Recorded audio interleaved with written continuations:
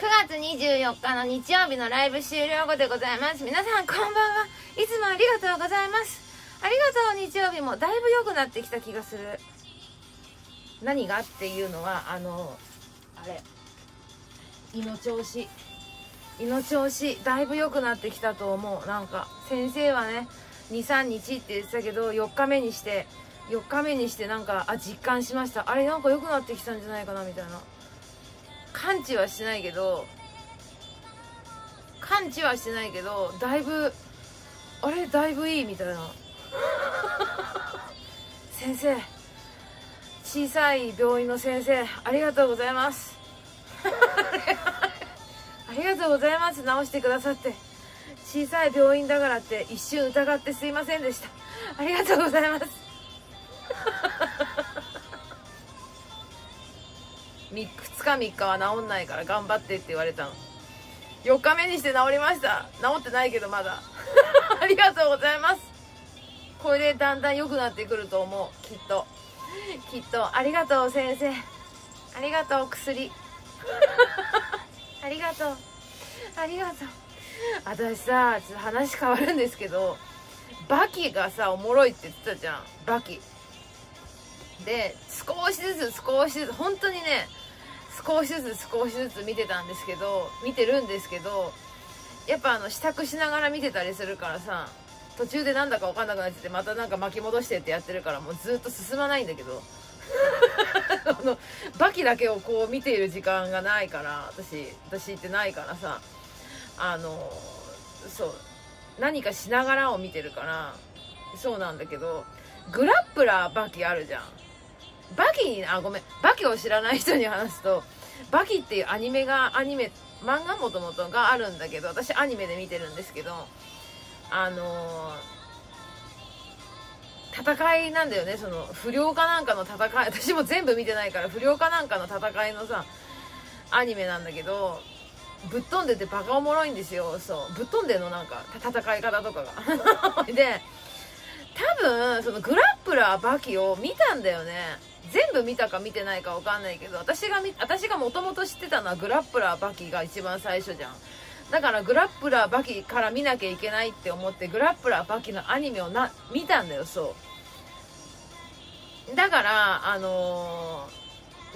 そのグラップラーバキに出てくるなんとなくの人だから私が覚えてるのはバキ、何あれなんかヤクザの息子ちゃん、そして名前忘れちゃった息子ちゃんで範馬勇次郎でママお母さん4人ぐらいかな。で梢ちゃんって子が彼女なんだっけ。そうなんかそれぐらいのうろ覚えしかないんだよ私。それでバキを見始めたから、最近バキとかハンマバキみたいなやつを見始めたから、なんか裕次郎の話みたいなの見始めたから、もともとの関係性がよく分かんなくなっちゃって、でグラップラーバキから見ようと思ったら、グラップラーバキツタヤディスカスでしかないのねすげえ UNEXT もない、アマプラもない、あとなんだっけネットフリックスもない、ツタヤディスカスしかねえの。マジかよと思ってもううろ覚えでいいかって思ってるもううろ覚えでいいかなみたいな面白いのバキで。バキさもうまたバキの話していい？範馬勇次郎ってもうぶっ飛んだ範馬勇次郎っていうその主人公のバキの父ちゃんがいるんだけど、その人がだから一番強いんだよね。一番強くて、だから範馬勇次郎と戦いたいみたいな人たちがいっぱいいるみたいな、多分そういう話なんだけど、そうバキのこれはネタバレじゃないんだけど、バキの一番最初がバキシリーズの一番最初そのグラップラーバキとかじゃなくて、その次の次ぐらいのシリーズのバキシリーズの一番最初がその死刑囚たちが逃げ出すってところから始まるの面白そうでしょめちゃめちゃ面白そうでしょ。クソ強い死刑囚たちがうわ逃げ出すぜみたいなとこから始まるんですよ。逃げ出せるか逃げ出せないかは置いといてめっちゃ面白そう。それは面白そうでしょ。うわ逃げ出すぜみたいな、うわみたいなところから始まって、私もおもろいみたいなところから始まったんだけど、それをなんか死刑囚が大変ですみたいな感じのニュースを見ている範馬勇次郎っていうね、クソ強いねバキの父ちゃんがいるんだけどニュースを見てんの、ホテルで、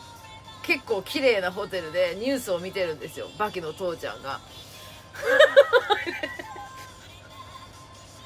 バキのこれ多分バキの父ちゃんだろうなみたいな、ここら辺しか映ってないんでね、一番最初。そうですごい血管とかがもうムキムキなの、わかる？血管とかがこう全部こうムキムキこうやってムキムキ状態なの、バキの父ちゃんこれ私なんとなくこう絶対範馬勇次郎だなってなんとなく思ったわけ。そしたらやっぱ範馬勇次郎だったの。範馬勇次郎さ、テレビをさ例えばさ、範馬勇次郎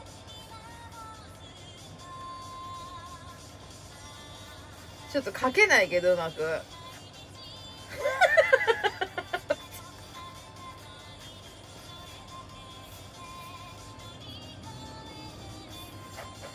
範馬勇次郎こうやってさこうやってさテレビを見ている感じとかさ、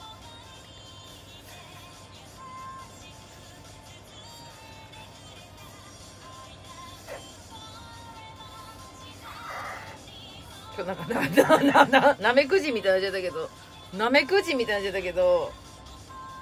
なんかこうやってこれ何これこうやってさ、こうやってさ、なんかさテレビを見ている感じとかさ、いろいろ想像するじゃん。画面にはこれしか映ってないの。画面はこんな感じで、なんかその範馬勇次郎の筋肉をこうグワーってね映していくわけですよ。すごい筋肉とこの毛細血管みたいなやつを。でこれなんかこういうのを想像したわけ。そしたらこのテレビを見ていた範馬勇次郎、なんと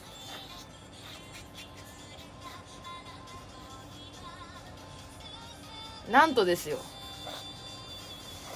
どういう格好でテレビを見ていたか、ここまではわかるよね。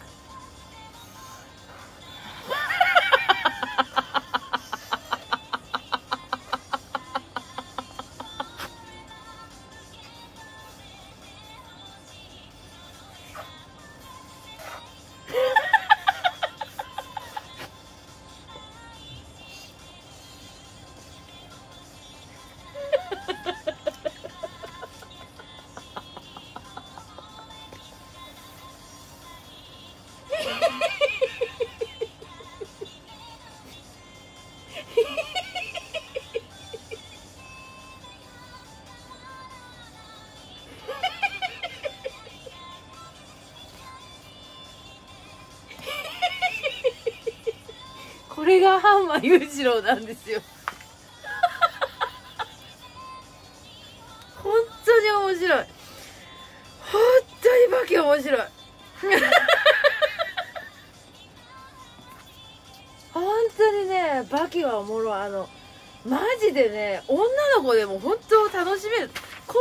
ういうなんかぶっ飛んでる、これを見て笑える人、この間のタオルのやつとかを聞いて面白そうとか、今これを見て笑える人は本当におもろいと思う私一人で笑ってるもん。いろんな箇所、いろんなちょっとした箇所で一人でフフとか言って笑うここじゃ書かないような、ここでこう説明してもみんなみたいな、その前後関係が分かんないからみたいな感じになるようなとこで一人でそのちっちゃいとこでって笑ってるなわけねえだろとかつって見てほしい。バキをじゃあ本当にもともとバキを好きな人はもう違う風にね、その戦いとして楽しんでたりするだろうけど、違う方向からその私たち女子はそこまでさ戦いとかそこまでな人たちも多いですから、ただバキはこういう面白さがあるので、ぜひぜひね、バキ見たことないし、そんな戦いの、アニメ好きじゃないよとか、そんな筋肉ムキムキのアニメ好きじゃないよって人もこういう観点から楽しめると見てください、ぜひ。はい、バキファンを増やしましょう。こうやって少しずつ洗脳していく、私もみんなをありがとうございました。高野菜でございますね。皆さんありがとうございます。どこだ、ここか。高野菜でございますね。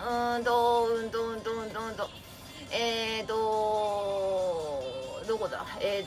りがとうございました。高野菜とは配信終了後にスーパーチャットくれたね勇者の方々を、お名前をお伝えしております。上田さんありがとう。そしてもふちゃんおめでとうございます。そして秋山さん、タコさん、みやさんありがとう。アルファちゃんありがとうございます。そしてみやさん、上田さん、白玉子ちゃん、タコさん、白玉子ちゃん、そして滑り込みもふちゃんということでブービー賞白玉子ちゃんでございます。おめでとう。前夜祭かげろうちゃん、高野菜もふちゃん、ブービー賞白玉子ちゃんでございますね。次のビンゴがね、キャリー3回なので12ポイントでございます。すごいでございますね。そして、大きいスパチャくださった、犬ひげ、そしてあきら東山、本当にありがとうございます。ありがとうございます。本当にウーバーイーツ食えない私にそんなにたくさんねただただ応援してくださって本当にありがとう。でも今日はまだラーメンとか食べれないとか、そういうなんか代わりに私この飲まなきゃいけない、先生からもう飲め言われているアクエリアス系、そう先生から飲めって言われてるの。アクエリアスとかそういう系を頼ませていただきました。こちらアクエリアススッキリレモン味3本、これ3本、これグリーンだから水分補給ミネラル、これ3本で、ソルティーライチ、なんか具合が悪くなってからハマっているソルティーライチ美味しいと思えなかったんだけど、なんか具合が悪くなってから飲んだらあれうまいなみたいな具合悪い、すげえブーブー言ってる。具合悪い人向けなのかなこれ、そういうこと？ブドウ糖入ってんじゃん。だから美味しかったのかな。なんかこのねっちょりした感じがあんまり好きじゃなかったのよ。なんかちょっとねっとりしてんじゃん。すげえブーブー言ってる。ねっとりしてる感じがあんま好きじゃなかったんだけど、ブドウ糖が入ってるからさ、うまく感じんのかなこれ。そういうこと？ブドウ糖すら摂取できてなかったの私。そうブドウ糖のソースさえ摂取できてなくて、ラムネとかももうなんか食べたくないみたいな、もう何も食べたくないみたいな感じだったから、これがクソうまかった。そういうことですね。体ってすごいね体ってすごいね、人の体ってねありがとうございます。おいでなんだっけ、抽選で当たったのがパーフェクトちゃんとマイティさんでございます。おめでとうございます。で、今いる人だけで10ポイント当たったのが、津村さん、キムトモちゃん、そしてモフちゃんでございますね。この抽選って何なのよく言ってるけどって思ってくださってる方、スーパーチャットを90円でも1週間のうちに1回くださった方が、全てそこに入ってね、私がそれを引きます。でポイント貯めていただけるとグッズとかと交換できるので、よければねぜひ参加してください。もともとそのスーパーチャットくれる方に何か何かお礼できねえかと思ってね始めたので、いつもは本当にスーパーチャットくださってる方ありがとうございます。そしてチェキはまだ撮ってないんだけど、松崎さん、秋山さん、ケンジさん、もふちゃん、白玉ちゃん、みやさん、ふみ兄ちゃん、7人ですね。7人ありがとうございます。今から撮りますね、これが終わったら。で、カレンダーどこやった？私あった。これ何回も何度も紹介して申し訳ございません。8月から開始のカレンダーでございます。もう9月も終わりますので、まだ全然使えるんですけれども、カレンダーもう2月も過ぎてるし、てか持ってるしいらないって方は、ぜひね、後ろの写真集目当てに買ってください。YouTube では見せられないのでね、こうやってね、張り紙をしています。張り紙をしているっていうことでね、どういうのがあるか想像してください。はいありがとうございます。大丈夫かな、これ大丈夫かな。はい、それでは皆さんこちらで終わりにいたしますけれども、もう16分も喋ってる。なんでバキの話でそんな長くなったのかしら。ありがとうございました。そう、今ねちょうどね仕事が落ち着いてるからよかった。本当にバタバタしてない。ちゃんと決まった時間。うちね、私ね、家で仕事させていただいてるので、会社には属してるんだけど、家で仕事してるから、好きな時間にできるのよ。深夜とか。配信が終わってから深夜ガガガガって、朝までやるとか、昼までやるとかも可能なので、それより、それで終わらない時間、そう、その決まった時間で終了しない時がね、クソ大変なんですけど、うわーみたいな。そう、クソ大変なんだけど、今ね落ち着いてるので、はい、急にこれやってください、あれやってください、ボンバーンみたいなのが、うえーみたいなのが来ないからもう通常運転なので、落ち着いてます。そんな時にちょっと食中毒系になって本当に良かったありがとうございますね。じゃあね、みんなありがとう。ご心配おかけしました。だんだんこれでどんどん良くなってくると思いますのでね、皆さんご心配かけてありがとうございます。もう腐ったお茶はトラウマなのでね、このようにね、紙コップで私は飲んでます。くるに口をつけず、はい、ご心配なさらず。結構トラウマですじゃあね、バイバイ、ありがとうございました。バイバイ。